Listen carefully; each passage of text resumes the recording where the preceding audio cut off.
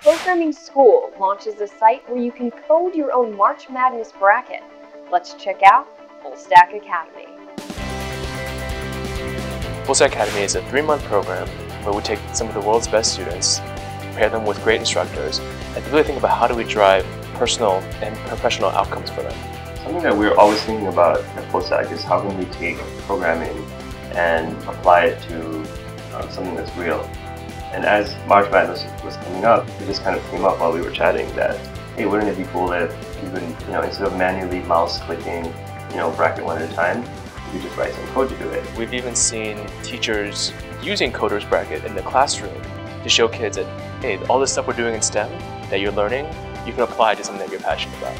I really love that creative aspect of thinking through, like, how are my users going to interact with my web application? What are they going to need? What's the natural flow of things from taking an idea and then building it out into a real product? I think is probably my favorite part of it. We really get to change people's lives. I mean, nothing is more enjoyable than when our students come back and say, David, my company is taking off.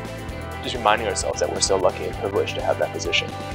We love to give our students an opportunity to work on projects that have real users. Coders Bracket is a part of that, and we hope that we'll continue to support Coders Bracket and make it a bigger part of March Madness and something that can help push STEM education forward. And we also hope to create similar projects like this in the future.